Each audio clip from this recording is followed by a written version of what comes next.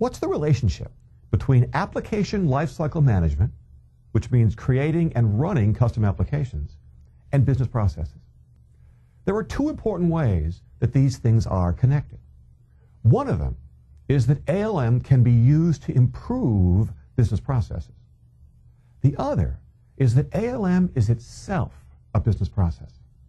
I want to discuss both of those things. First, ALM as a way to improve business processes.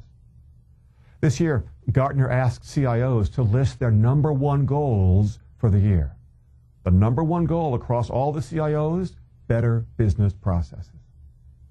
We know, however, that a primary way to create competitive advantage with IT is to embed a better business process in a custom application, then replicate that app across the organization.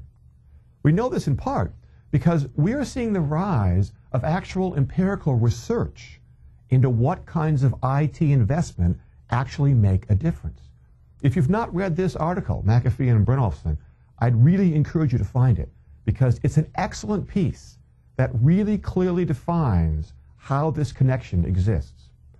A big point they make is what I just said, that being able to improve a process by embedding it in an application, then deploying the app company-wide is a very effective way to create actual value with IT.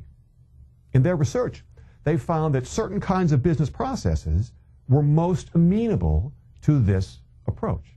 Processes that apply across a large part of your organization, that are consistent and precise, that is, that can be expressed in software, that have built-in enforceability. Again, the code can do this, and can be monitored. If you're looking for ways to get better at process improvement in your organization, getting better at custom app creation, at ALM, is clearly one way to do it. But ALM is not just about making other business processes better. ALM itself is a business process. Think about this. Business process X and business process Y are each supported by custom applications. Some steps in the processes rely on code. But that code, those custom apps, is itself the product of a business process called ALM. The process of creating and running custom apps is itself critical to the business. In fact, ALM supports many other business processes, which makes it all the more critical. It's important to realize that building software is just different from many other business processes. It's not a manufacturing process that is the same every single time, because custom development always involves innovation, always. If it doesn't, you shouldn't be doing it.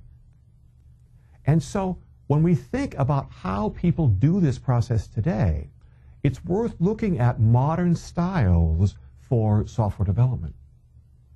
Today it's become very common that people build software applications in iterations.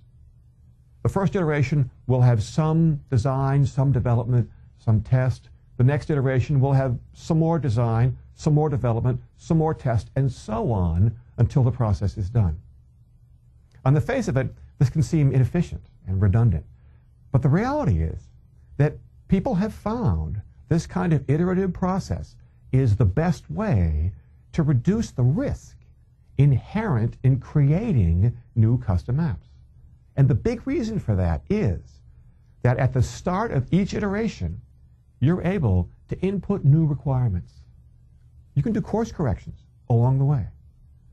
Because building custom software is inherently innovative, using iterative processes is a fundamental way to reduce the risk of building them and to make success more likely. In fact, iteration like this is the foundation of agile development today as well. So, to summarize, ALM is related to business processes in two important ways. Number one, ALM can be used to improve business processes. Number two, ALM is itself a business process. Any organization that creates custom software should take the ALM process at least as seriously as it does any other important business process. It's fundamentally important.